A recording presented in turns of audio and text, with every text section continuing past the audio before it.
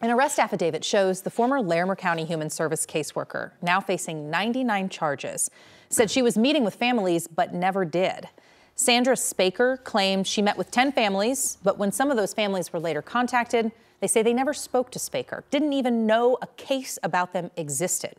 The police report shows Spaker's supervisor had been watching her closely for performance issues, then learned that families in Spaker's notes were never contacted. The affidavit shows she admitted to her supervisor she had lied and was placed on leave. Spaker was arrested and accused of falsifying documents and submitting fraudulent reimbursement requests. She was arrested last week. She's due in court next month.